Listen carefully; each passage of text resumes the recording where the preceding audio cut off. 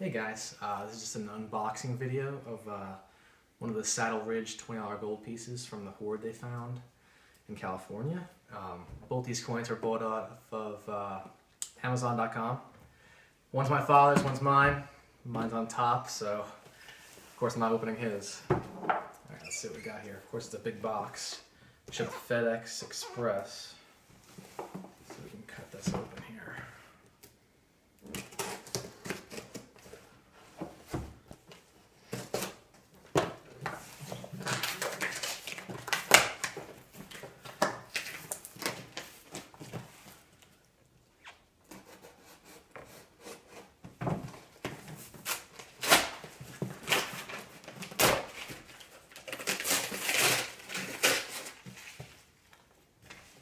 So, let's see what we got here. Sorry about that. So we have a bunch of paper, and we have an inner box. Let's do this. Alright. And that, I think, is everything in there. Okay. So, tamper-evident tape we have across here. We have here, important notice, if misplaced during shipment, please contact Kagan's Incorporated. And it gives the address and I think phone number too. Alright, so we have here, let's open it up. In here is the wood box that the gold coin is in, the graded gold coin. Only get to do unboxings once, I guess. You can't tape it all back up and do it again. Let's see. I'm gonna scratch the box. It's in here with this stupid knife. Alright. Alright, now. We have a paper here from Kagan's. Other items available from him. Of course, you have a Humbert $50 gold piece, some other things. I know he's into territorial stuff. And I actually have this down here. I own this. I bought it from him at the A&A last year. The Sacramento Assay or Hoard gold nuggets. I don't know if you can see that. I do own that. Maybe I'll do a video on that soon since it was included in here. I don't really know too much about it. I just thought it was cool that some sort of hoard they found that was an old assayer from the gold rush time. Anyway, let's move on.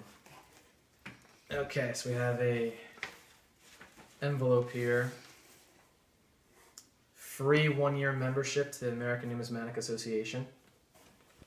Alright, some other things on the A&A.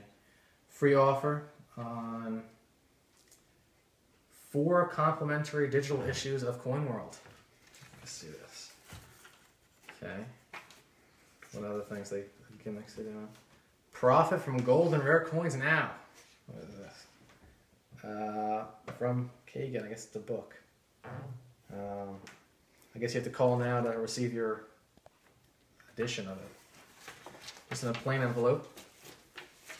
It's sort of interesting, I guess. I think all this stuff is being included. Alright, then we have this card here.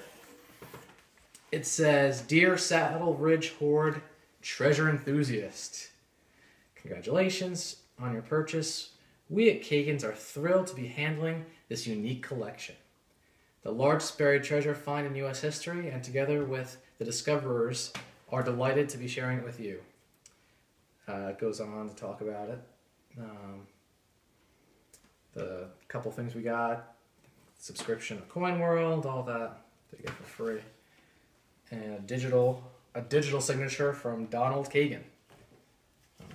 See that there. So it's obviously just a printout. All right, let's get down to it now.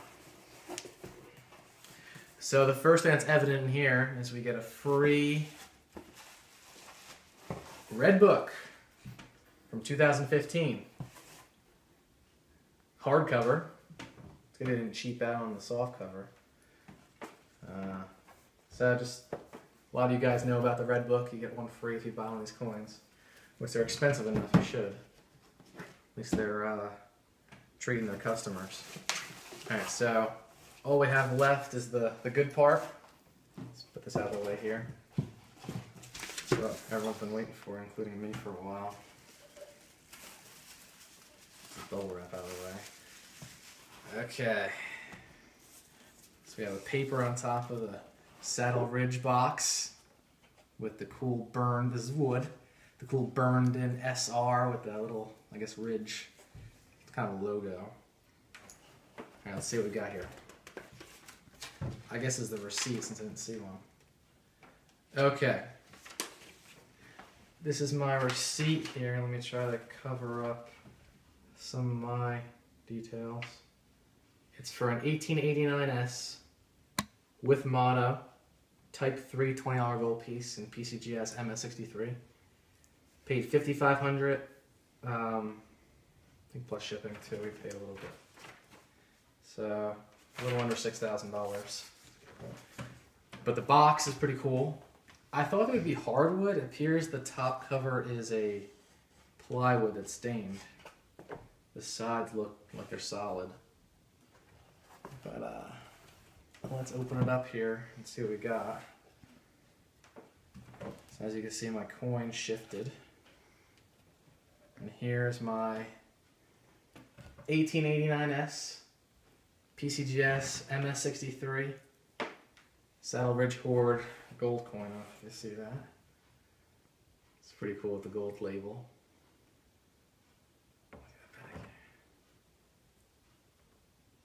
I'll show some close-ups later.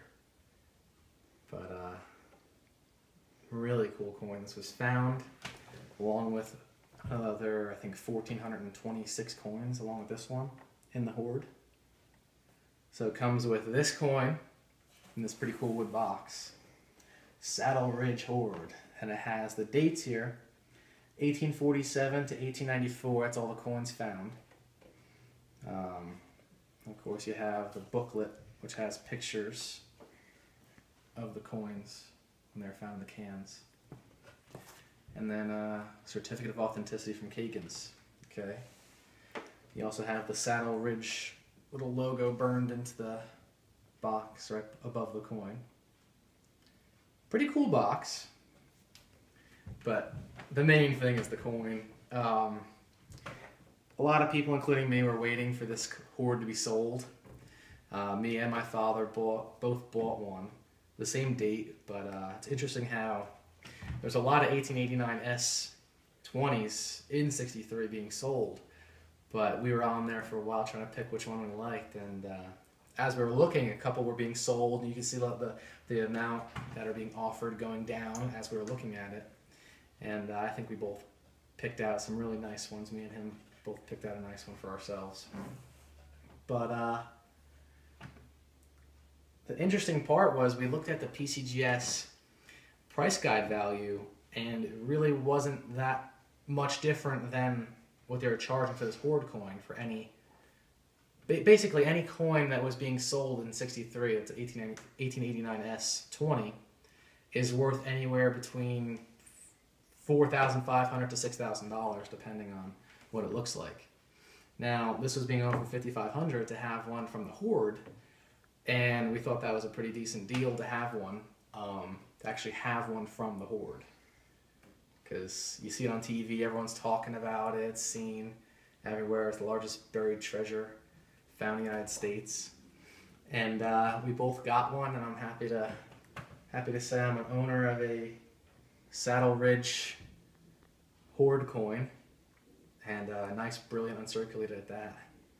Here's another view of the reverse. I don't know if you could see the coin very well from where the camera is. But it's nice. It's nice. I picked one with a little bit of red spotting on it, which is, it's just natural for a gold coin. You even see them on Krugerrands and silver and gold eagles and and other gold coins. You see them every once in a while. Even buffaloes, which are supposed to be 495, I've seen red spots on. So it shows me this coin wasn't dipped, it wasn't fooled with by Kagan's, which they're coin conservators, so they shouldn't be, or the original finders. I believe that I saw a video of Don Kagan talking about these coins, and he said that it was interesting that these coins, when they were found, a lot of times the finders of hoards, they will just dip them and clean them up and try to look at what they have. And these people, they found them and they had enough sense to stop themselves from cleaning them and have them professionally conserved by Kagans, which, if you don't know already, it's a very, very big rare coin company, which is a very, very good reputation, and I believe they've been around since the 30s. Anyway, pretty cool. Thanks for watching.